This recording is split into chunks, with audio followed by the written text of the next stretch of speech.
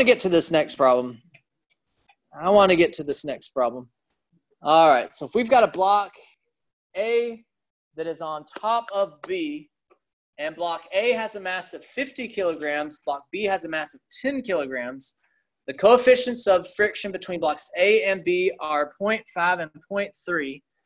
Neglect any friction between block B and the ground. Find the acceleration of each block when a force of 300 newtons is applied to the block. Okay, let's see.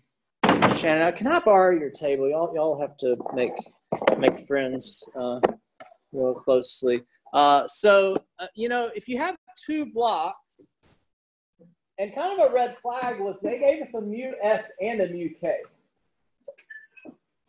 because I'm not sure what's happening right here. Right, I'm not sure what is happening with these two blocks. Right, because I think two things could happen. Right, if we're pulling force P, you know, if we're pulling force P over here, maybe they're moving together, right? And the force of friction between the two would be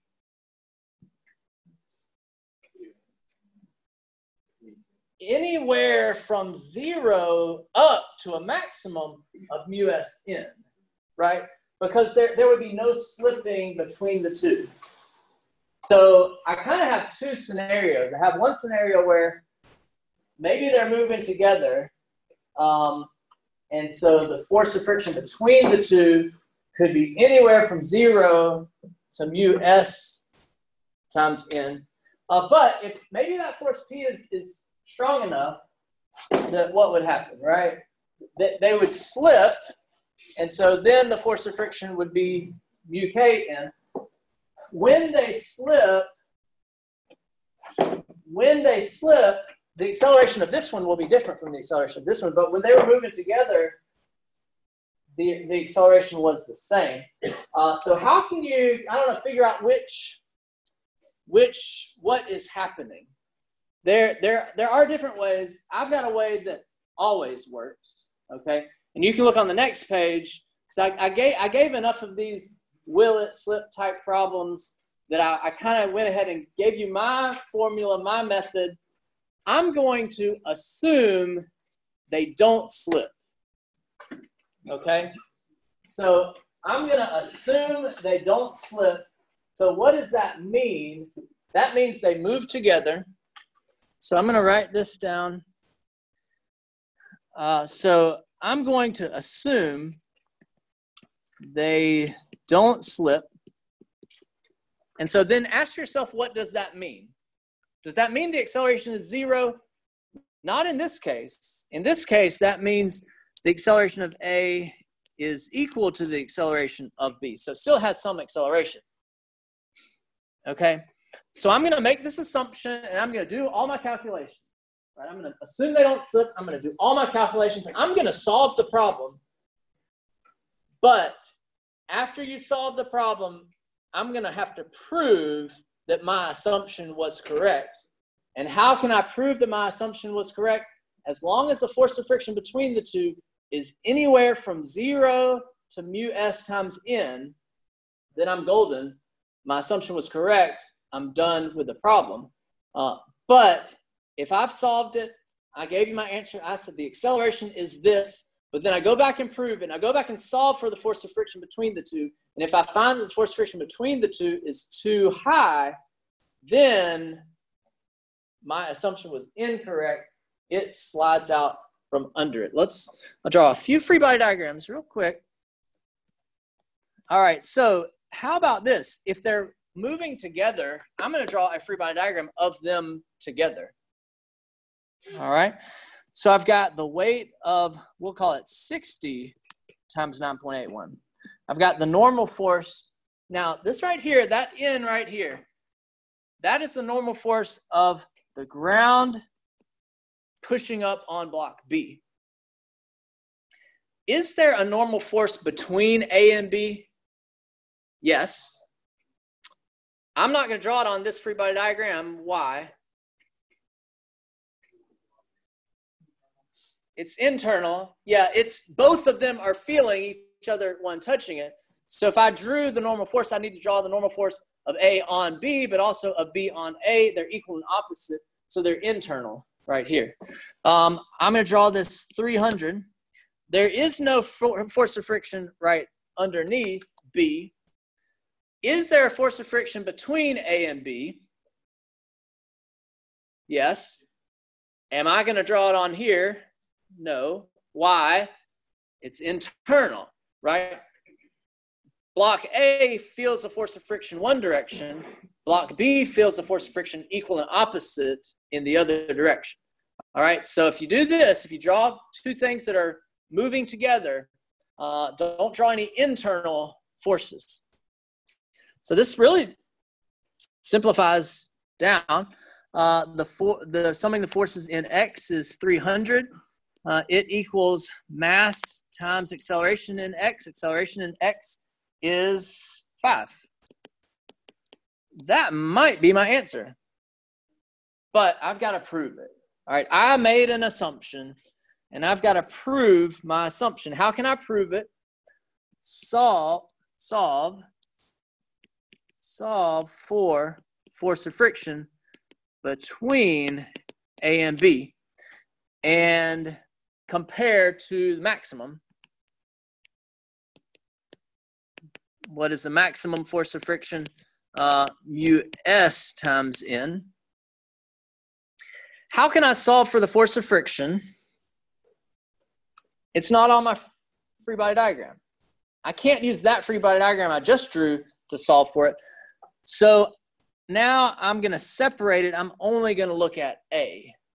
All right, I'm only going to look at A. What forces do I have acting on A, right? Because if I only look at A, then I'm kind of opening up that internal, and so then my force of friction will be on this free body diagram. So what forces are acting on the free body diagram for A? How about the weight of A? How about the normal force? Now, this normal force is different from this normal force, right? That normal force up there was the force of the ground on B. This normal force is the normal force of B on A. Very different. Very different. Okay, and lastly, before we do a little exercise, what direction is the force of friction? At your table, left or right? What direction is the force of friction on A that A feels? So talk about it on your table. Y'all need these boxes. Remember, we're assuming they're moving together.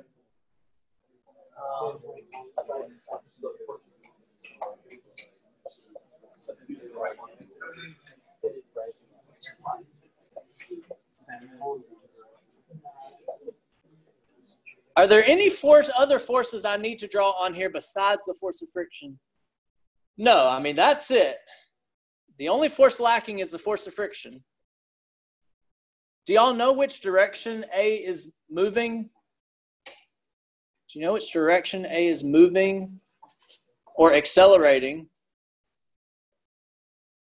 You know, if you know what direction A is moving, the force of friction is the only thing that is making A go. Y'all know that in a car, what is really pushing you forward? It's the force of friction between your tires and the car. If you're going forward, you're accelerating forward. The force of friction, you know, is pushing you forward. It's a little counterintuitive, but at your tables, did you agree that the force of friction is that direction? The force of friction is that direction. I thought it opposes motion. I know that A is moving to the right. How come the force of friction is to the right? Right? Doesn't force of friction oppose motion? But A is moving to the right, and I just said the force of friction was to the right. The force of friction opposes the relative motion between A and B, right? And relative to B, A wants to move backwards, right? You know, A wants to move backwards relative to B. So this is where the force of friction opposes the relative impending motion.